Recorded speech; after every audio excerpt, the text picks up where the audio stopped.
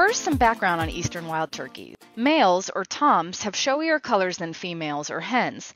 Toms also have a bristle-like beard that extends from their chest and grows as they age. Some hens also have a beard, but they're rare enough that a beard can be used as a good distinguishing trait for identifying males. Hens are duller in color, which helps camouflage them while they're nesting. In the fall, males and females flock together on their wintering grounds in large, visible groups. In the spring, the hens disperse in search of nest sites. Toms attract the hens with courtship calls and behaviors. They gobble when they're trying to attract females from far away, and then they switch to quieter drumming and strutting behaviors, shown in this picture, when a hen is in sight. Hens and toms stay together during the breeding season, but once the hen lays eggs and starts to incubate her nest, the male leaves in search of other females. Generally speaking, during April, hens are breeding and they're with toms most of the time. By May 1st, most hens have started incubating.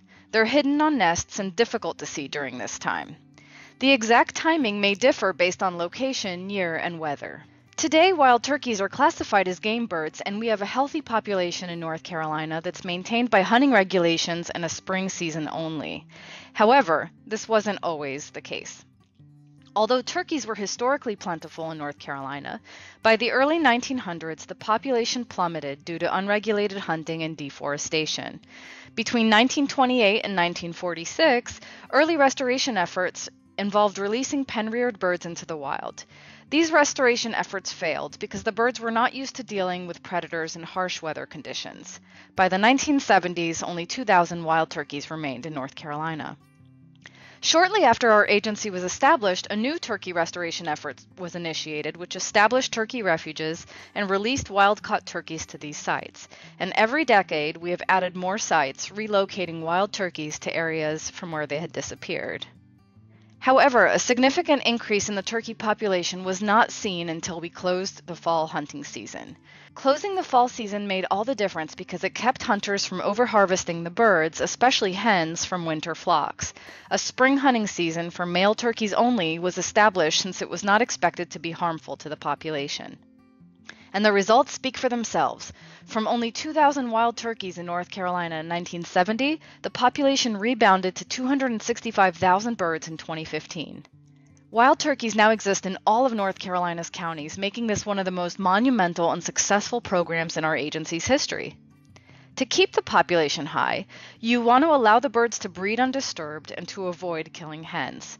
In order to do that, hunting should ideally occur after breeding takes place and the toms have made their contribution to the next generation, and when hens are most likely to be on nests and not with toms, and therefore not as susceptible to accidental or illegal harvest. Remember this figure? Ideally, we want to time hunting when most hens are incubating. However, figuring out exactly when that is can be tricky, since hens are hidden when they're nesting. But it turns out the males let us know when hens are incubating. Toms show a predictable pattern in gobbling activity. They gobble a lot just before breeding to attract females. Then they're somewhat quieter once they find hens. They switch to close-range courtship behaviors. And once the hens start incubating, the toms start gobbling again to attract other females. So since we know how gobbling coincides with nesting, it's an obvious indicator of when hens are nesting. So if the goal is to time hunting after breeding has occurred and hens are more likely to be on nests, then the season should start around the second peak in gobbling. Hunters often hear that first peak in gobbling and then the quiet period, and they think they've missed the opportunity to hunt.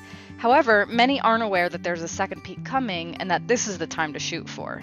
So when is that second peak exactly in North Carolina? Well, exciting new research from our agency tells us. In 2016, WRC initiated a gobbling chronology project. Every day from March till May, 50 acoustic recorders like the one shown here were used to record gobbling activity. These recorders were placed in northwest and southeast parts of the state to see if breeding starts earlier in different parts of the state. The same experiment is being repeated this spring, and this time at locations across the state. We're going to analyze those recordings to see if there's a clear pattern in gobbling activity in our state, so that we know the dates when turkeys are breeding and can make sure that we have our turkey season at the ideal time to satisfy hunters and allow the population to flourish. Stay tuned for the results of this study. More information on turkeys, including hunting regulations, can be found on our website by clicking Learning, then Species.